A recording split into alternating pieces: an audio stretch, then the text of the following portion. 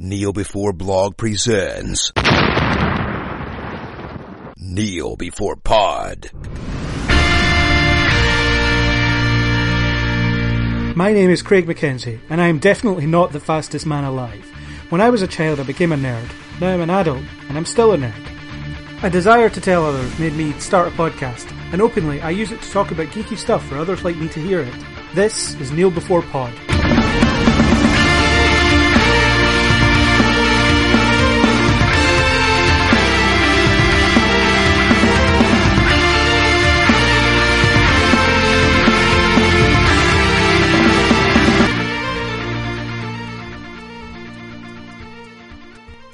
So joining me in this discussion in TV land is Chris. We couldn't find a third person, so hi Chris.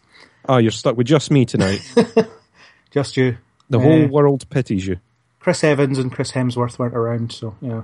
Yeah, well, you know, we tried. Chris Moyles was also not free tonight. A factor I'm eternally grateful for. I don't want Chris Moyles on my show. You're landed with Chris McCrell instead. Oh well, there are worse things. Right, so TV. We all watch television, we all watch different shows, and we watch DC shows, don't we? And we do. I'm a big fan of the DC. I prefer, strangely, the TV shows over the movie universe at the moment. Yeah, there's a lot of that kind of chat going around. People seem to prefer what they're doing on TV to the films, and I can't say I disagree with them. No, I think the characters are better developed, but maybe that's just because we've had more sort of screen time to share with the TV characters, which we don't really get with the movie ones, because as soon as we get used to one, it changes.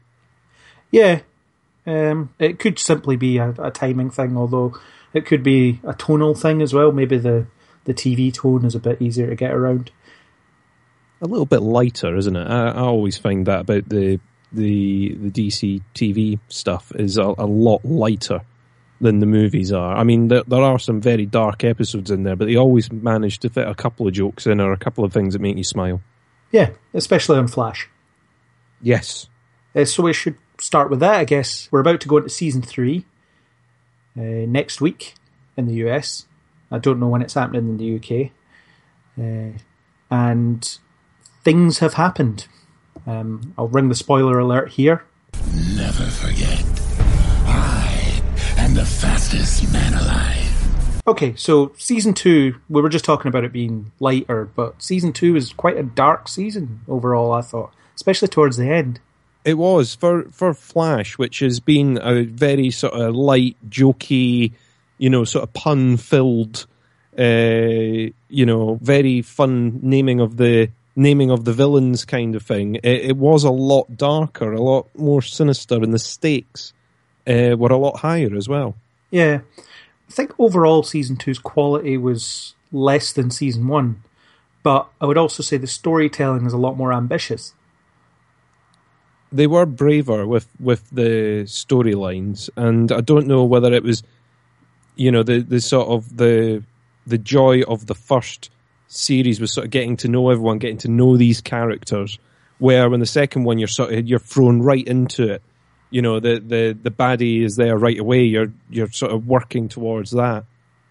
Yeah, the whole idea of the multiverse was quite an interesting one as well, because obviously DC Comics they love their reality jumping stories, and to bring that to TV in a way that was digestible, I suppose, was quite a brave thing to do. It was quite ambitious, and I think they did it in such a way that it was easy to understand, but there was plenty of drawn circles on various whiteboards to explain it all.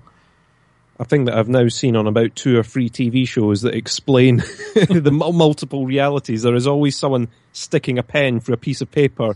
Or recently I was watching Stranger Things on Netflix, and in that it's a paper plate that has that has something shoved through the middle of it to prove, this is how it works. And you go, that's like, yeah, I've seen this a couple of times now. I'm beginning to get to know how all this multiverse thing works. Yeah, it's easily explained by a simple analogy. Classic Star Trek's terminology, whittle it down to the simplest thing. I think it was a really neat way, and I suppose it's something that was a bit necessary for them to sort of explain this sort of separate universe that Supergirl's in to the one that Flash is in, and Arrow, and all those ones that they've sort of put to one side, and then this little wall that's between the other one. Yeah. It gives them a good narrative reason for the two to be separate, and sort of stops all those debates of why did Supergirl not just? Yeah. Although it creates other questions like, where is Superman in this universe? Good question. Yeah. He could still be a teenager in Smallville, or, he missed his turn off before hitting Earth or something. He's not arrived yet. Yeah, yeah, there's always Any minute now. Big asteroid. Yeah. Just wait. There's all those sorts of questions, but I think the show keeps it quite light on them. It keeps it between Earth 1 and Earth 2, so you've got this kind of connection between the two worlds, and you have two characters, eventually three, that are from Earth 2, who kind of are ambassadors for it, I suppose. Yeah, I did really like it. I liked the explanation, and I liked the way that it all worked out in the end. I think they did a good job of what could have been a very overly confusing set of plots. They managed to keep it under control really well. Yeah, it actually reminded me of Fringe in some ways. When they had contact with a parallel universe, they essentially had a door to it in the basement, like they do in Flash, actually. So it was easy for the characters to move between them, and which they did quite frequently, or they would cut between the two. I think Flash did that less because it was still about Earth 1. It was more about Earth 2 appearing on Earth 1, so to speak, rather than regular crossovers. Yeah. No, I definitely think that's the case. I think they worked on it really well. Yeah.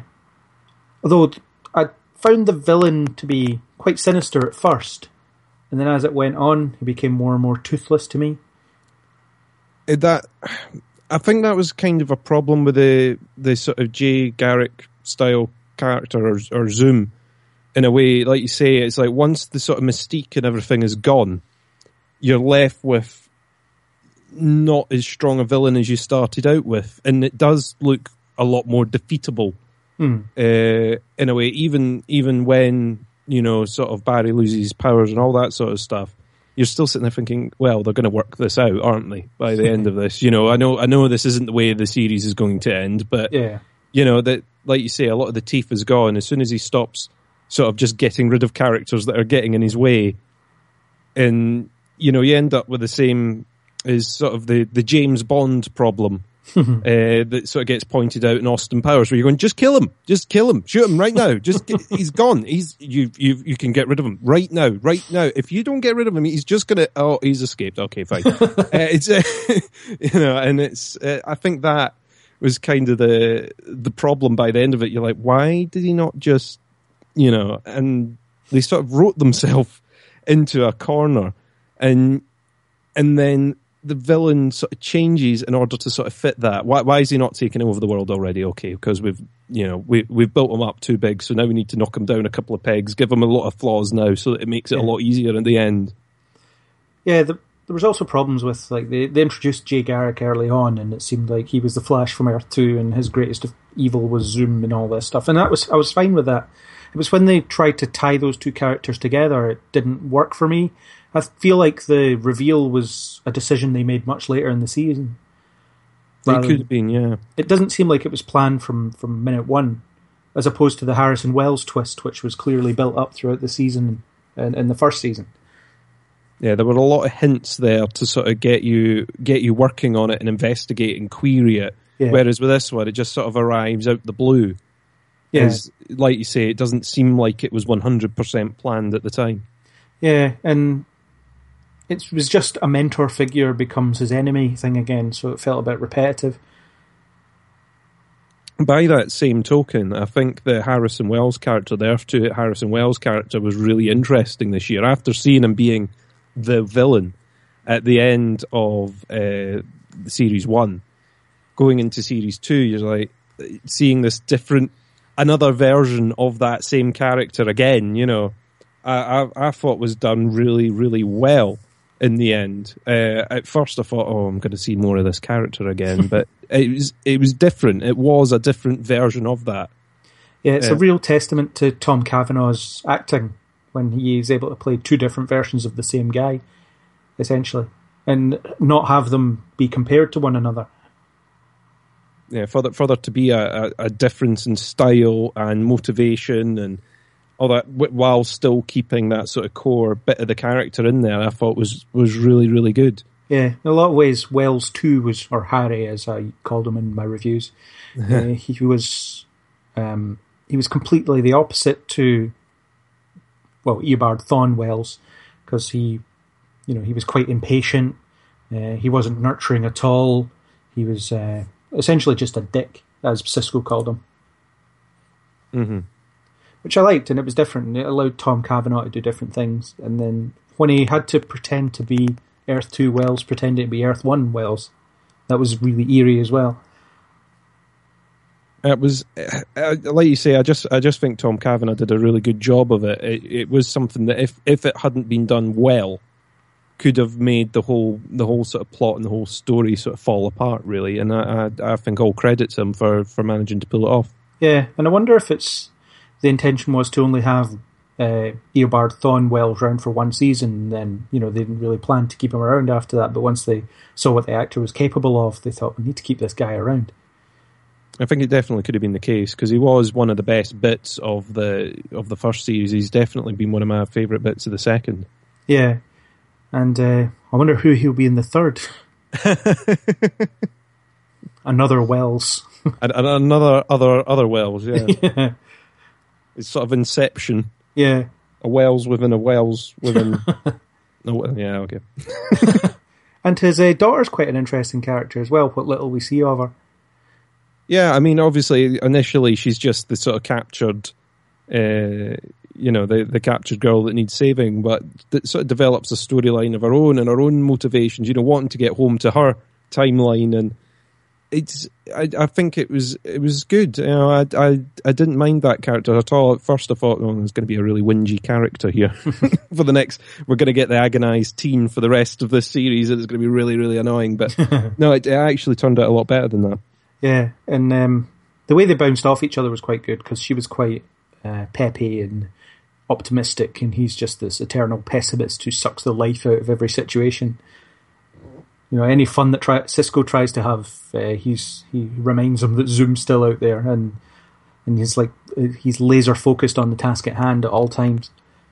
That's very true. I mean, Sisko was a really fun character in the first series, and in this one, I think that sort of light relief was gone because the character was in his own sort of turmoil. Yeah. You didn't get that same fun element, which I think is probably one of the bits that I kind of missed from the first series in this one, was that sort of light relief in between battles and fights and all that just seemed to be gone this series.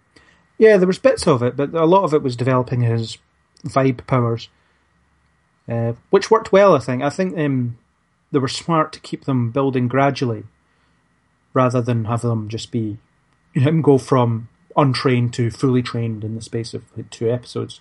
Because he's still not got a real handle on them, and he's still struggling with them, and obviously they manifest at plot convenient moments, but there's no getting around that, I suppose. But still, they do give you a little insight into what he could be capable of when you see him in Earth 2.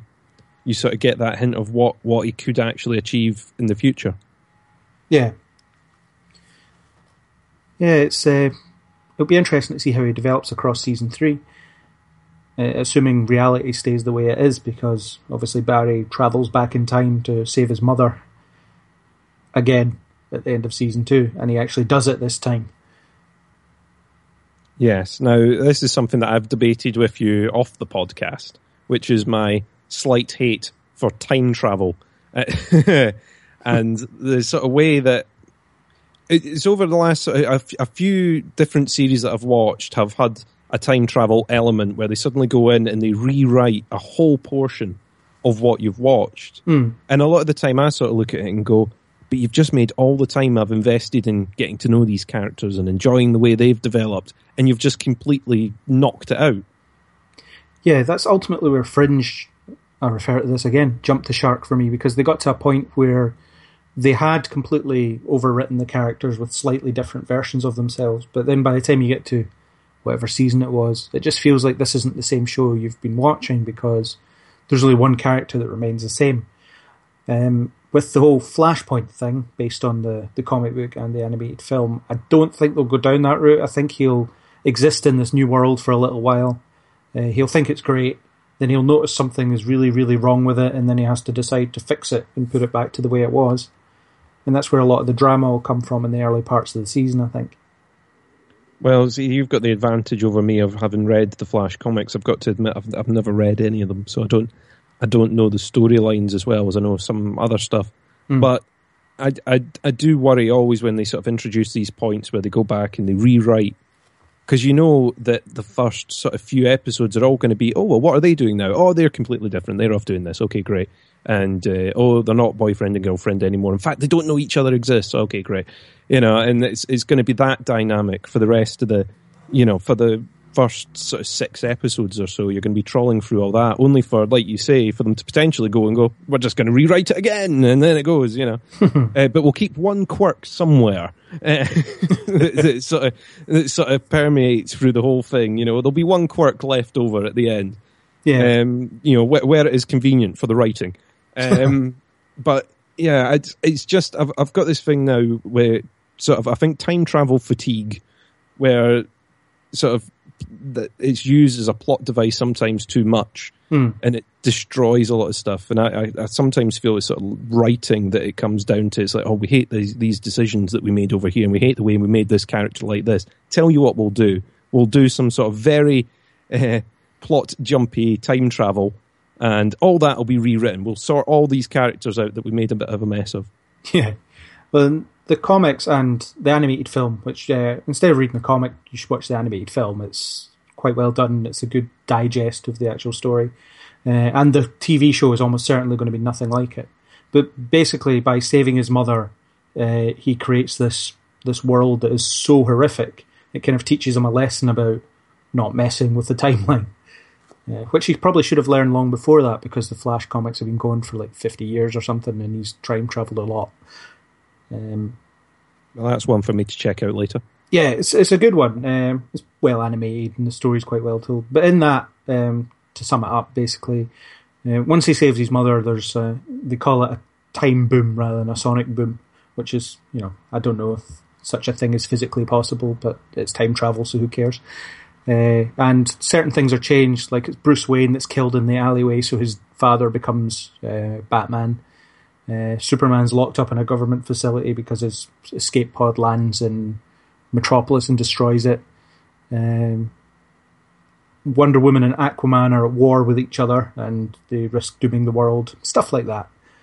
This won't happen in the TV show because it would be obscenely expensive. But I think along the lines of the broad strokes of him noticing a world that's not quite right or has something horribly wrong with it will be there, and he'll have to go and fix it. I think that sounds like a future, though I do really, really want to see that alternate reality now.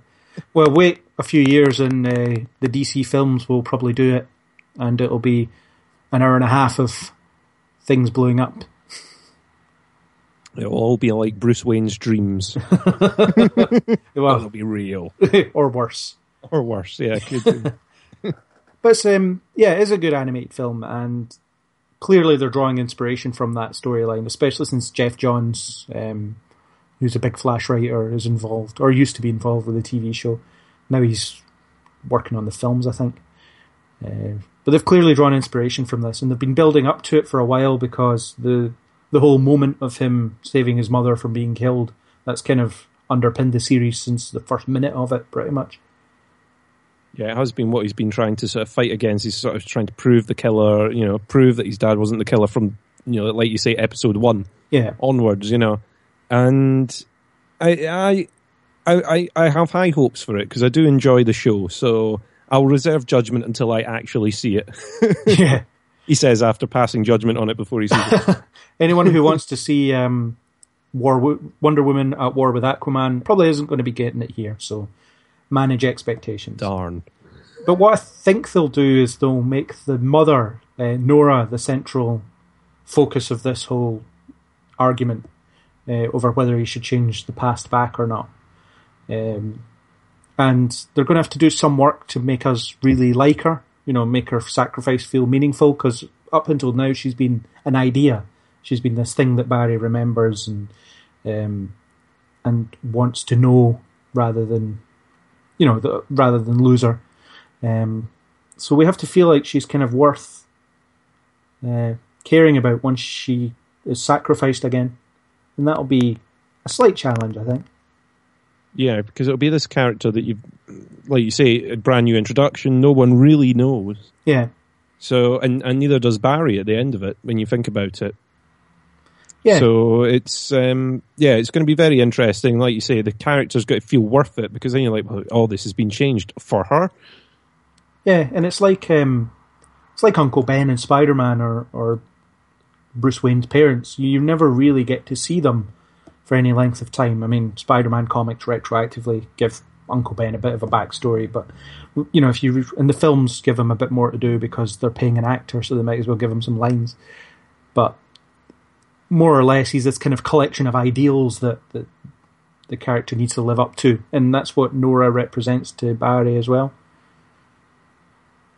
So Definitely. She's going to have to be a little bit more than that if she's going to be a focal character in the show. But should be interesting. I'll be interested to see how they pull it off, and obviously what changes it will leave once it's all undone. I say hopefully it's not. It doesn't just create a lot of characters that I really don't like for the for the remainder of the series. But I'll reserve judgment until I see what they've done.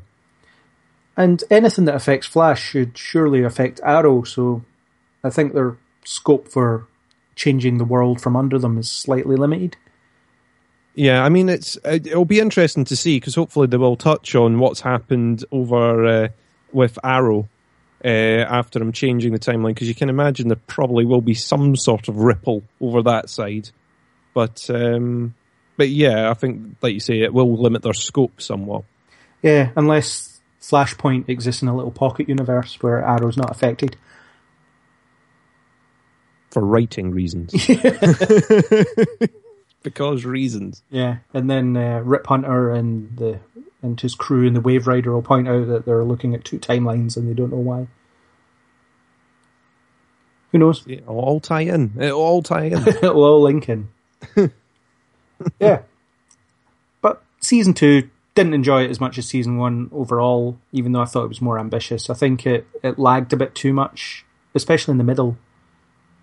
It did see a bit bulbous at points where you're going, there's some episodes of filler in here that have been put in, obviously, just to sort of take up a bit of room before they want to do plot reveals and they want a big mid-season finish. Yeah. So, they've got that, there is that little bit of filler to try and pack it out a bit. And I do wonder sometimes if being given a certain number of episodes sort of limits the writers a bit. With like, well, actually, we want to tell a slightly shorter story, a bigger story, but shorter. We don't want to sort of fill it full of extra stuff that we don't really need.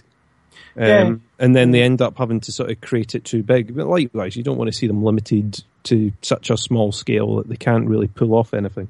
Yeah, maybe 23 is too many. Maybe, I don't know, 20, 18 or something might be a bit more tight in terms of storytelling. It could work. And then obviously they've always got an episode, a lot of them now, where they're sort of tying into Arrow or Supergirl or into something else. So they've always got one episode that's kind of disjointed from the others anyway, because they're trying to tell sort of two stories at the same time. Yeah. Yeah, but there were some things about it that I thought topped Season 1, because Season 1 had the big special effects showcase with Grodd, and his appearance was somewhat limited because the CGI must cost a fortune, but then they did a follow-up where you saw him a lot more, and it was still impressive. And of course, King Shark appeared twice and had quite a significant role in one of the episodes. And the visual effects work they can get away with on a TV budget just never stops impressing me on that show. No, I do think the special effects on it are fantastic. And like you say, on a TV budget, really surprising, actually, some of what they can pull off now. Yeah. But it's got to be an expensive show because there's always stuff going on. I mean, they cut corners by reusing his running effects and all that stuff, but they always do that. So, but when every episode seems to have a big money shot at some point.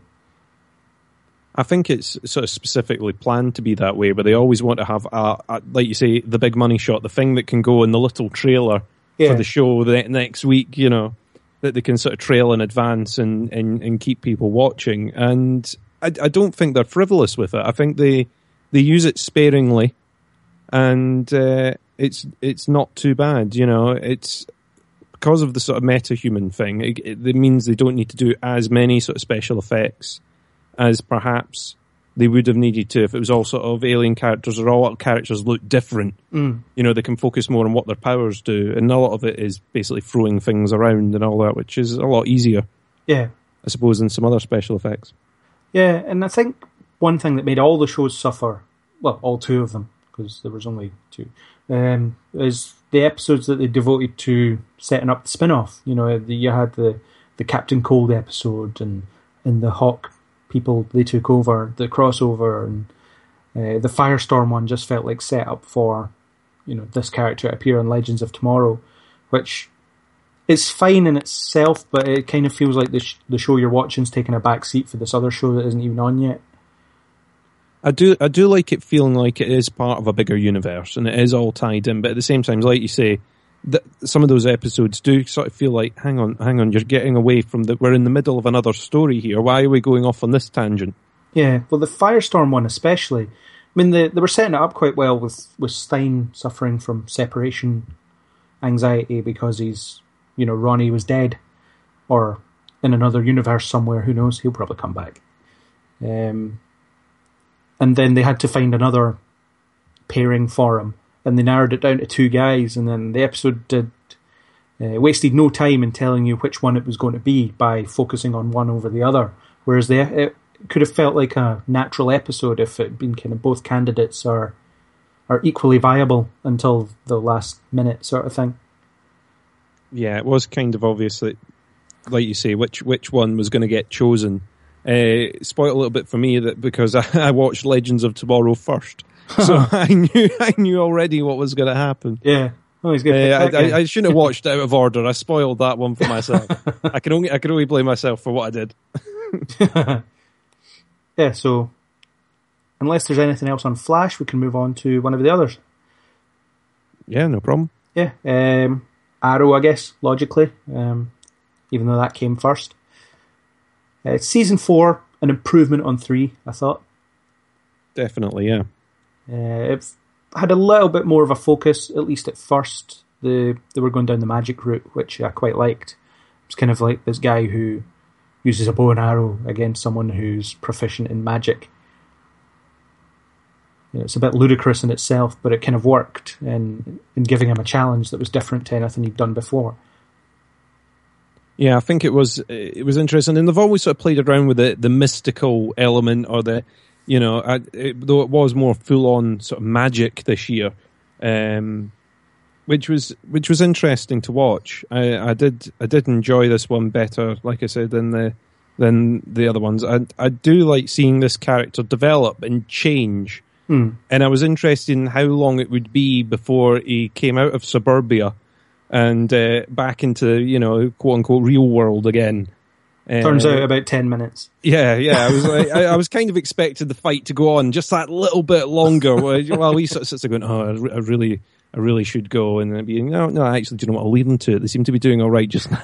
But yeah, very, very quickly, it's like, oh, actually, I'm not going to be a cook anymore. I'm going to go off over here. You know, it's it's really good, and I think I've enjoyed watching Stephen Amell's sort of build that character, though sometimes can be a bit too. I'm trying to think of the correct word to use, but some of the speeches and everything, you think, would that character be sort of standing there making that speech? Not particularly, you know. It does seem that occasionally you're sitting there going, he is very inspirational at this moment, but I don't think he would be. Yeah. But yeah, watching it's a show that I really, really liked, getting to know all these characters and seeing the way they're playing off each other now is brilliant. And I thought this year quite a good villain as well. Oh, Damien Dark was immense. Neil McDonough, he was magnetic in his performance every time. He did seem, there was no point where he sort of seemed too comic or too breakable, though he did suffer from sort of a very similar thing to Zoom that we were talking about earlier on, where it's sort of, he's so powerful, he is so connected and able to get things done, and he's got a grand plan and he's following through with it, and he's got all these ideas, and then suddenly you're like, oh, he's very defeatable again. What happened there? It's like there's a sort of switch where they go, right, okay, we're getting towards the end of the season. He's now a lot less powerful, and it's all falling to pieces. And in the end, that kind of disappointed me a little bit. But I did think it was a really good character. Yeah, there was a lot of inconsistencies, especially towards the end. There was, when he got put in prison, someone told him that his plan didn't need him, or Hive's plan didn't need him. But then an episode later, they were ready for breaking him out because he was integral to whatever they were up to. So it kind of felt like the writers either weren't paying attention or thought that we wouldn't notice. I did think the reveal of the sort of underground city at the end was really interesting, because you're wondering, it's always in these shows where they're talking about the plan. Yeah. And it's always, the undertaking, the plan, the thing that we're going to be doing later on. And it's all talked about and you're going, well, what are they actually up to? Oh, right, they're building a city underground. Of course they are. Right, okay. Yeah. And it's, I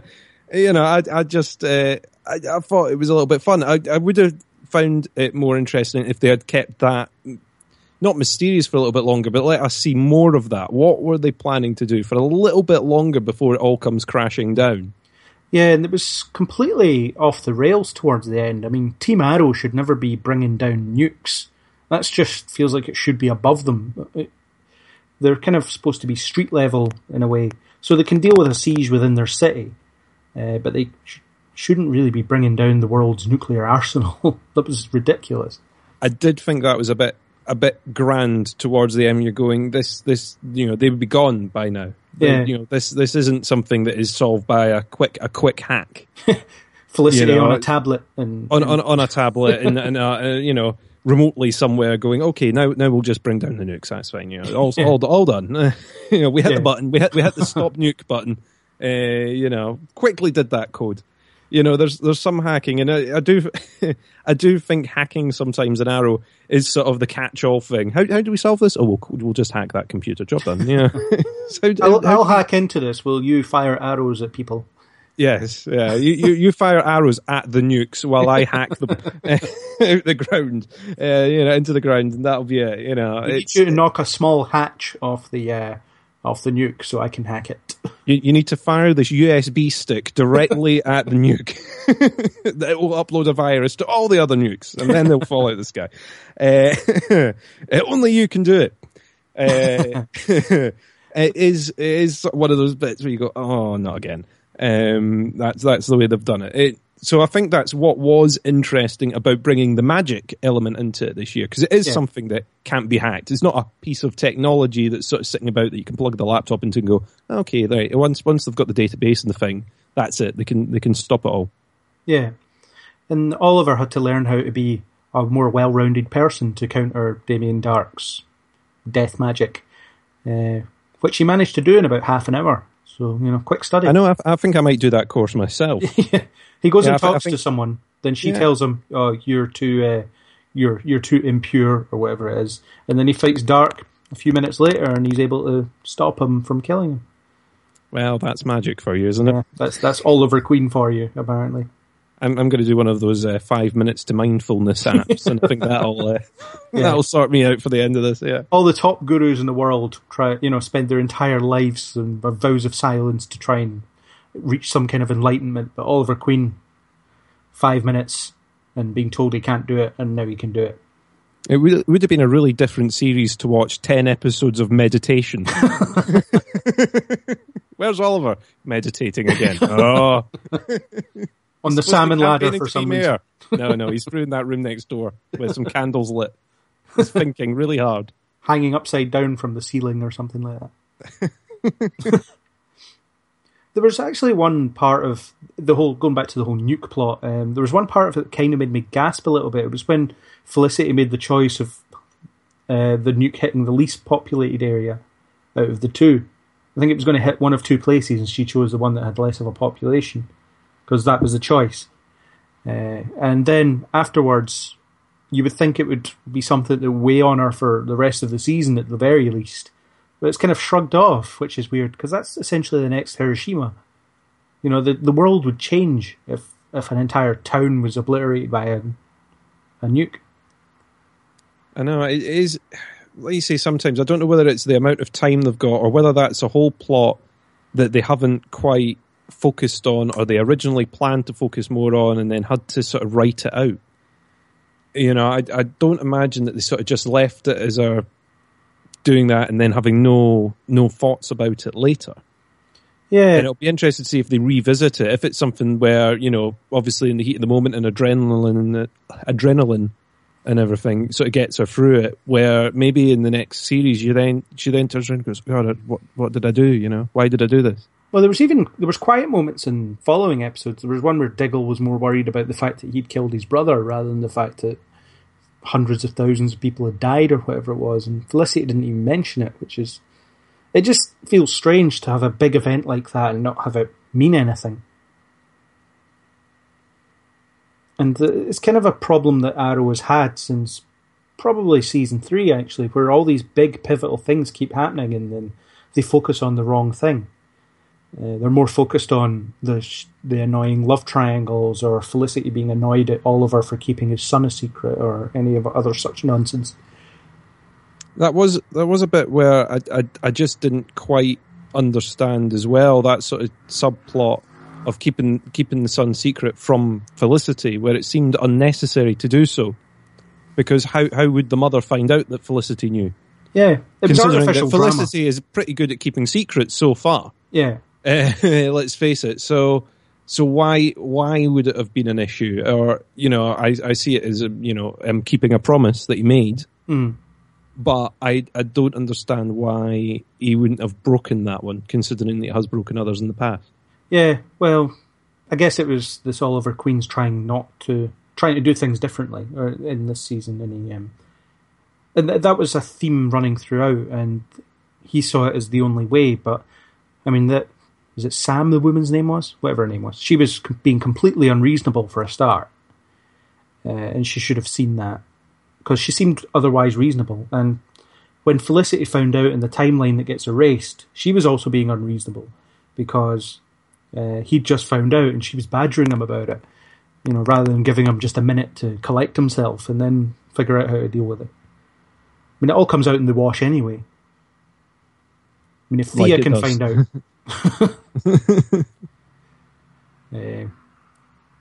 Sorry, I interrupted you there. No, it's fine. So the illegitimate son plot was something I just couldn't be bothered with, because it created all this pointless lovey-dovey drama that they just don't seem to make compelling in any way. And it was just an excuse to split Felicity and Oliver up that didn't work, I don't think. Like you say, it gives them an excuse to put someone to one side and take one of the team away for a period while it's convenient. Yeah. And on the same token, there was Felicity's inability to walk for a while. That didn't really sit long enough, pardon the pun, to have any major consequences for her either. She had a couple of episodes where she was dealing with it, and then she was cured instantly. Yeah, the technology came along very, very quickly to get rid of the wheelchair again. I do think it would have been more interesting, like you say, for that to have played out a lot longer. Yeah. I mean, for the rest of the season, I think it would have been more interesting to have her wheelchair bound for that. But I don't know, they did it the way they did it, I suppose. But there are still hints that they're not quite sure what they're doing with certain characters, and without pairing Felicity up with whatever superhero happens to turn up that week. That's all they can think of for her, apparently. It is quite a big team now because of the number of seasons that you've had. The sort of team and the characters around that have grown and grown and grown. So trying to give them all their piece of storyline that's theirs is, I imagine, for the writing, is very difficult. Yeah, and for the most part, they forget about people. Like Laurel, for instance, she constantly gets kind of forgotten about. Even though she died, and they probably should have given her a bigger role before she died, otherwise it doesn't really feel like it matters in the grander scheme of things, because it's not a character that was essential to the show. It does seem a shame for that to happen, but it does show with this universe that there are consequences and that none of them are particularly safe. Yeah. Because I was worried that, the Lazarus pit was going to be the thing for the rest of this now, that, you're not worried about any of the characters because, in the end, we've sort of worked this out. Now we'll take them to the pit. And then they'll be back, and then that'll be it. Yeah, but then Nyssa destroyed that, which is fine. So they need to find other ways to resurrect people. Yeah, I think that helps a bit because it makes sure that you know that there's consequences in this universe. Mm. And it helps I think it helps with the story as well, because then you do feel worried for the characters when they're put in peril now. Yeah. Rather than sort of constantly thinking, oh, well, they'll just be back, or they'll find a way. And, they'll still potentially find a way to bring characters back. Yeah, like Diggle's brother, the character that nobody really needed to come back. And that wasn't handled terribly well either. He was back, and then he was under Dark's control, and then he wasn't, and then it turns out he was all along. It was confusing, and it wasn't really necessary because I think it takes a bit away from Diggle's journey throughout the series as well. Ever since the start, he's been the guy that lost his brother, and it's really defined him as a person, and then suddenly he's dealing with his brother being back. And it doesn't really work. It's sort of the brother was back, and then there's all that time trying to save the brother in the first place.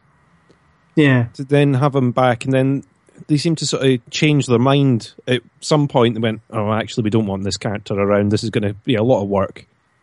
We'll just make him bad again, and then he'll be gone again. Yeah. And so it takes away that character development that Diggle had and pushes it back again. Yeah. When they were teasing his involvement earlier in the season, when he was still, by all intents and purposes, dead, they had this whole thing about him being a drug dealer in Afghanistan and stuff like that, and that was the reason he was killed, because he was competition for Hive or something like that. And Diggle coming to terms with his brother not being the guy he remembers, that was interesting. But then I think that did work, yeah. Having him be able to confront that is less interesting, I think. Or confront him about it. I think if he'd had to deal with that knowledge without anything to bounce off, I think that would be much more meaningful. Definitely without being able to get the brother's side or to actually confront him about it, but just have to deal with knowing about it, I think would have been better for them. And of course, by the end of the season, he's off in the military again. So who knows what his role next season will be? I don't know. It might be like Oliver's Suburbia, where it lasts 10 minutes. Yeah.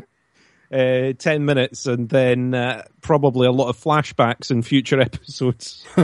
And he'll discover something in the Middle East that becomes hugely important to the plot, and he'll bring it back. I imagine so. Or he will go missing, MIA. Yeah. There's only one person that can find them. I've always liked Diggle. I think he's been a really important part of the show since day one, and if he's gone for an extended period of time, I think the show will suffer. No, I think it's a character that they worked well on, definitely during the first few series, to sort of build up from initially Oliver sort of trying to running rings around him. Yeah.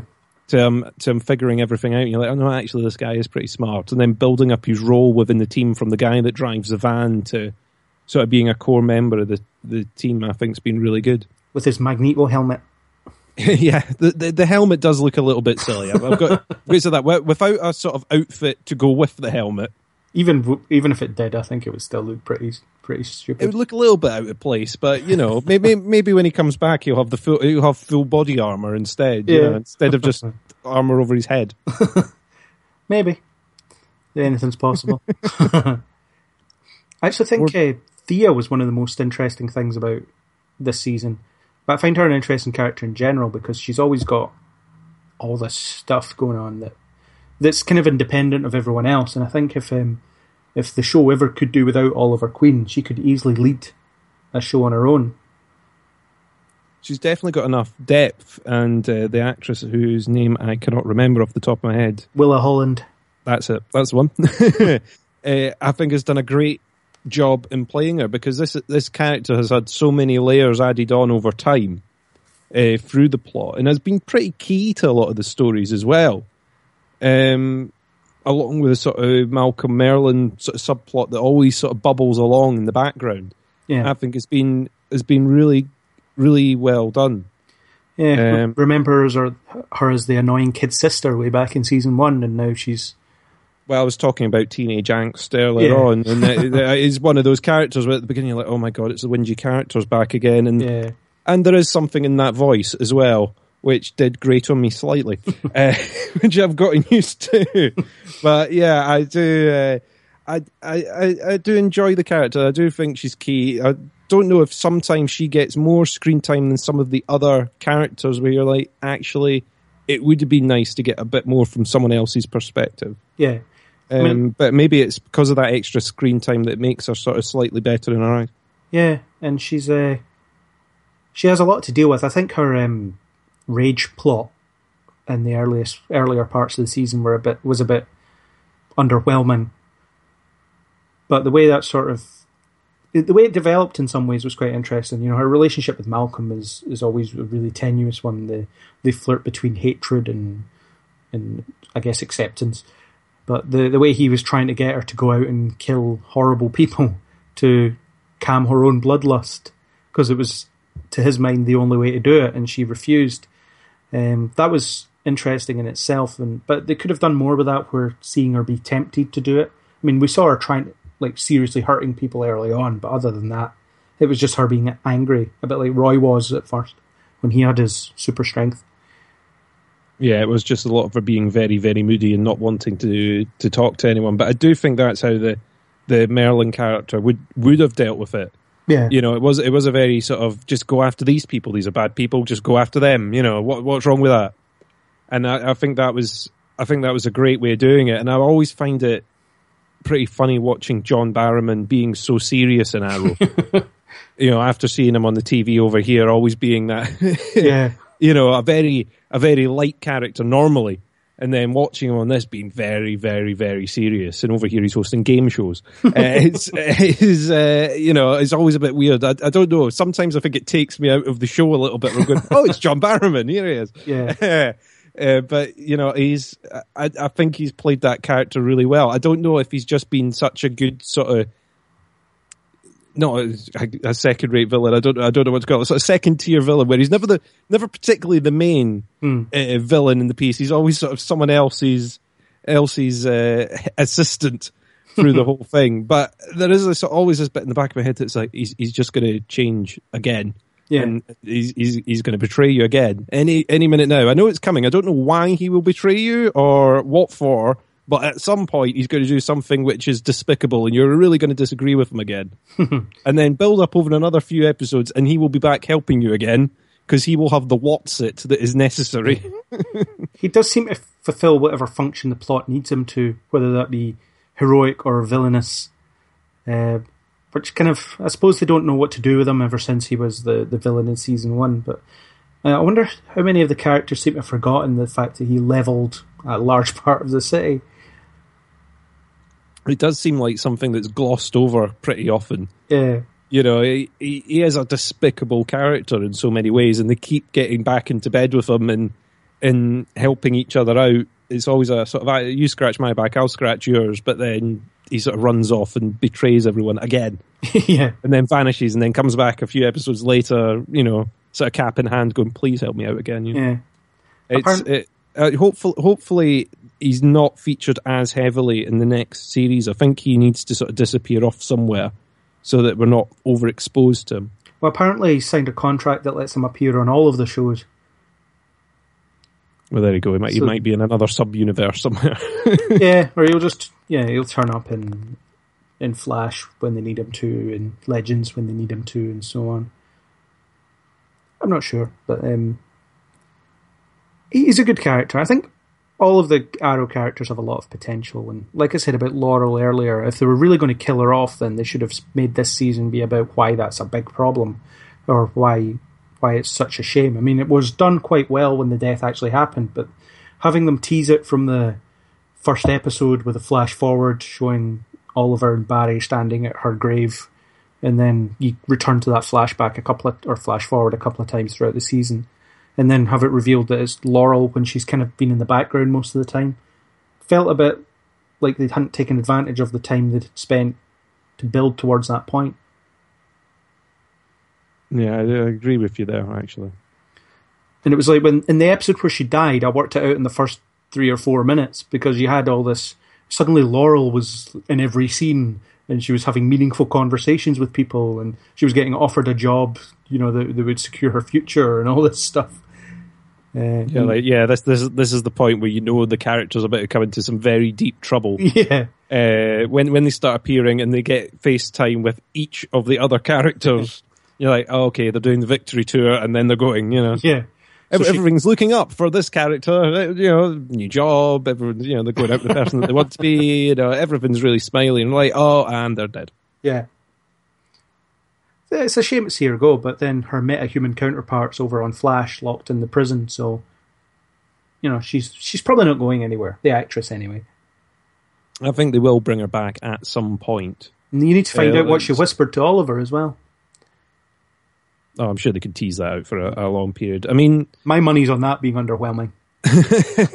It'll build up a lot, and then it'll be a very little disappointing. It'll be something like, I have milk in the fridge that's going out of date. Please drink it. I think I might be celiac. Something like that. Yeah, I don't know. It'll be interesting to see what they do next season. Apparently, they're going back to basics with a vigilante bad guy, and Oliver's the mayor, and all this stuff. So maybe it'll go back to being the Batman show without being a Batman show. I think it will be a different dynamic with him being the mayor. Once again, it might be one of these things that lasts 10 minutes. Hopefully they keep it going just that little bit longer, where he's sort of not quite able to fight the way he wants to, with people knowing that he's the mayor and, with all those responsibilities. And we've got the final season of flashbacks, at least. Because those have been dragging. The flashbacks have been getting longer and longer. When it discovers I spent all this time on this island. Oh no, actually, I did a world tour and revisited my home a couple of times. For 5 years, I was sometimes on a hellish island. Yeah, I spent 5 years on this island and then not on it for a very long period, and then eventually he's going to come back and fire that flare. I don't know when. Last episode of season 5, surely. You'd hope so. Finally he's discovered, and I don't know whose subplot they'll then tease into it. Yeah, and it kind of worked in season 1 and 2 because they spent all this time developing Deathstroke or Slade, and at the point in season 2 where they revealed that he was the villain for the season, they then spent the flashbacks setting up how he became the villain of that season.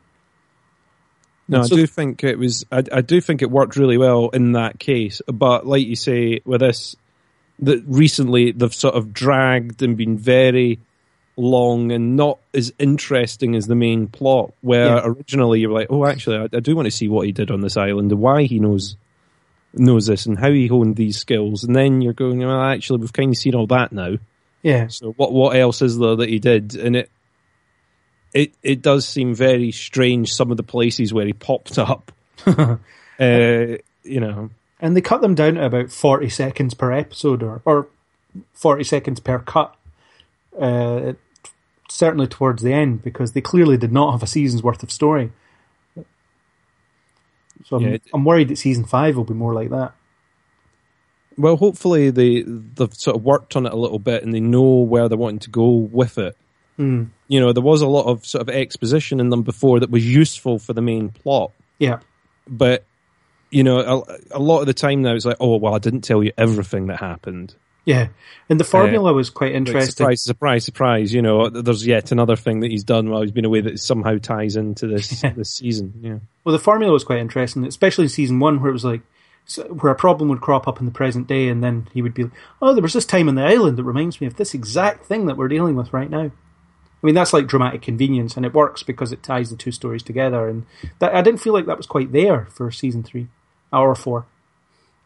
There was a little something missing towards the end there, and like you say, hopefully, when they deploy it in this upcoming season, it's done more wisely, and they have a better plot for it. Yeah, because it seemed in the first couple of seasons like they had a writer properly working on that sub storyline of its own, and they spent time developing that. Where later on, it seems like they forgot they had to do those bits. Yeah. And then they sort of had to fill in the blanks later. They wrote the main plot and then went, right, what do we need in this subplot to tie in now? Yeah, it's not as effective as it could be, but still. I guess it's a necessary part and we have to see it through to the end. But maybe they could find a way to not have them in every episode so that when they are actually shown in an episode, they're relevant. That'd be one way to do it. It definitely could work. Or even if they just have one episode in the middle of the season where they look back and they follow it that way.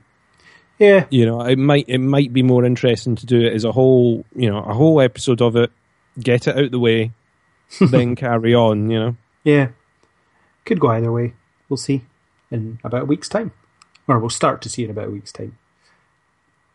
First 10 minutes of him being mayor, following 10 minutes of Diggle getting captured or going MIA. 20 minutes on him getting his new costume. Yeah, well, it's got to be a full-blown costume, I'm more armour. More than just a helmet. Well, this one has sleeves, which is... from the picture I've seen, he's got his sleeves back. Oh, well, there you go. Despite bragging to Barry that last season that he doesn't get cold. Well, now he's got to sleep. Wimp. That's what it is. That's what's happening. He's becoming a wimp as time goes by. I'm not going to say that to his face because, he's quite a big guy. But it's all right. I'll fight on your behalf. I won't just run away. I don't think getting our asses kicked is a solution here. Just be practice. It's fine. So, is there anything else on Arrow? I think we've covered the broad strokes. Oh, Constantine was in it. I forgot to mention that. Yeah, that's a show that I've never particularly watched. So it's one that I've always been meaning to watch at some point, and then I've never got round to it. Yeah. But I did enjoy the character when he appeared. Yeah, the show is good, and it's a shame it got cancelled. And every now and again they dangle the carrot in front of fans' faces as if to say, "We'll get it back. Don't worry. It's just a matter of time." But his one appearance in Arrow was apparently quite difficult to accomplish because he was doing a play in London or something, so they had to fly him out and film for a couple of days and get it all done and then fly him back. But the fact that they made that effort to get the guy in there was quite interesting. I mean, it could be something that does save the character for the fans. If he does exist in this universe, then he might get in to a couple of the other shows and sort of pop up an Arrow every once in a while. And if it keeps the character and people are still interested in the character, then it could come back. Yeah. Potentially. And in terms of the episode he was in, I think it suffered from the fact that they didn't have that much time with him. So he was only in a handful of scenes. And they did feel important, but it's almost as if the episode was originally written for some random character that knows about magic, and then they just threw Constantine in with his personality at the last minute. Which, if that's what happened in terms of how they got the negotiations done, then fine. I'm just glad that we got him instead of some no-name character. Like later in the season when he goes to see someone that's just nobody, but Constantine recommended them. It's clear that. I searched in the yellow pages for a person that knows magic, and this name came up. Let's go and get her. It's almost as if the reverse of that, though. They kind of weren't expecting to get Constantine, then they got him, and then they wrote a part for him, and then didn't get him later on.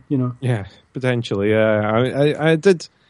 The magic piece did seem to be convenience at some points. That was the only thing about it.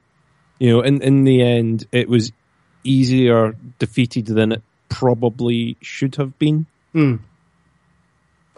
Yeah, I mean, it was all about... I actually can't remember how Oliver eventually defeated him, but... I think it was get the totem, I think, at the end. Break the idol, yeah. The idol. Yeah. And I don't know if you've seen the animated Vixen cartoon thing. It doesn't run for long, but it's quite good. And the fact that they managed to get the same actress voicing her playing the character in the show was an impressive one. You know, her that could summon the spirits of animals and have them inhabit her, so she gets an elephant strength or whatever. No, I did think that it did work a bit, but I just the way it sort of worked out at the end, and then that character is, you know, where do they then go with that in the future, and how does that impact? Because if all these people are around, yeah, and he's got all these people in his phone book that he can just call at any minute and go, "Hi, I've got a bit of a problem here. Actually, could you come in and help me out with this?" Then you know, it does make it more difficult in the future for them to write the villains. The villains have got to get bigger and bigger and bigger. Yeah. You know, like you say, at the end of this, a full-blown nuclear strike. So how do you get bigger and bigger every series? Or every season? Or do they need to make it more personal and bring it in for the next one? Rather than it being this world-encompassing evil. Yeah, escalation's always a problem, I think. You know, you get to a point where Aaron, who you were on the last podcast with, he often talks about how it feels like an end of video game boss. You know, you dance around this character for 20 odd episodes, and then you eventually fight them in a big climatic confrontation. And having it in every season of Arrow has essentially been that.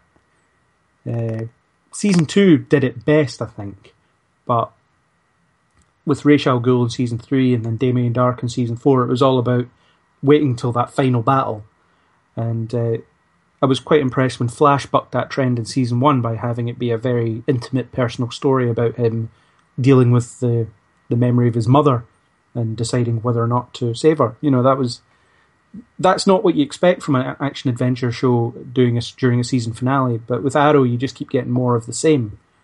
It's a good way of looking at it, like the video game sort of thing, of building up to the one big fight at the end. Yeah. And then that's it, roll credits, you know, move on. Yeah. Roll credits, wait for the sequel. I'm hoping that the vigilante bad guy next season will be a nice change of pace and bring Arrow back to the more kind of grounded roots that made it so popular in the first place. I mean, it still does exist in a world with the Flash and with all this magic and stuff, but sometimes it just needs to be some guy versus another guy, and they have some kind of ideological disagreement. That's all it needs to be sometimes. It will be interesting to see what way they go. Hopefully they do buck the trend and sort of change it up a little. Yeah. Because surely these are things that they will be noticing themselves as well. Or they'll be noticing fan feedback, if nothing else. But overall, I did like this season, and no, I think they've been going really, really well, considering how far in they are. This is the point where programs are normally starting to turn the other way. Yeah, and Arrow's working to get back there, so we'll see. So I think on that, we've talked enough about Arrow. Since the discussion lasted more than 2 hours, I thought it best to make it become something else and split the podcast into 2 parts. Thanks to YouTuber nstens1117 for all the music, and join me and Chris in part 2 where we continue our conversation.